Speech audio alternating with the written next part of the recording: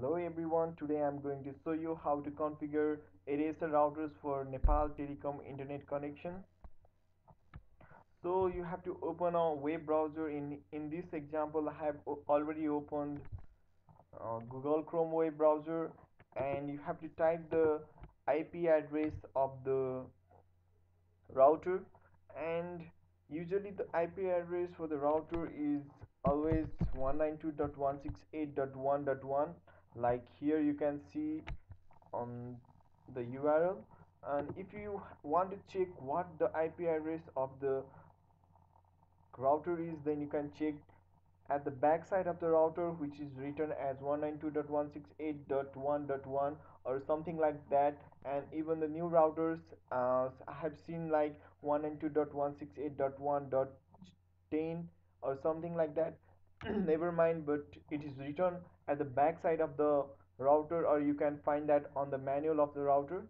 So in this one I'm using the TP-Link router, so it has the IP address 192.168.1.1. Now let's see what is next.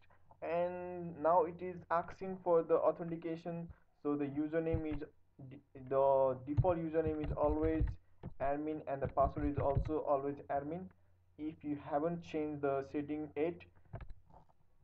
Now let's log on. Now here you can see the status of the router. In this one, first of all, find out that if there is the BPI BCI used like 881 in other PVC, check check this out. If there is already used 881, then you cannot use same BPI BCI setting for another PVC. So check this one. If that is already used, then you have to reset the router. You can reset the router by going to maintenance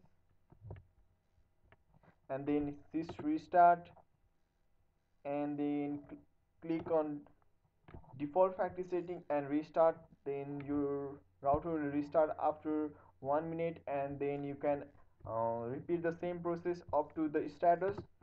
And when there is a free BPI BCI to 881, then you can go to interface setup, and then you can choose any PVC like listed in here. For example, we can simply use PVC 0. And for the BPI there will be another BPI. I have already used 8, so the BPI for the ADSL connection of the NDC is always 8, and the BCI for NDC connection is always 81. So use like that. And in ATM QoS, leave as it is now as UBR. And for the ISP, choose PPOA slash PPOE. You can choose this PPOA slash PPOE. You have to choose that on every router. So next process will be the username and the password, which is given by the ADSL by the NDC. So you have to type that in this field. And then connection always on recommended, click on this. And I think that is already done by the default. And get IP address, this is leave that as it is now. And in net also leave that as it now. And in other setting leave as it is now, and click on save. And when you click on save,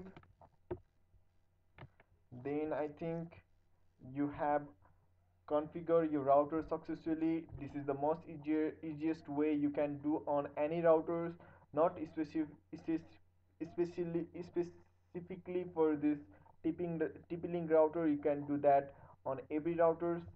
And then click on again maintenance and sys restart, and then click on current setting and then click on restart. Then I think you have done the connection successfully, and next time the your device will reboot, then the connection is made and you can surf the internet successfully. And happy internet connection and happy surfing. Thank you.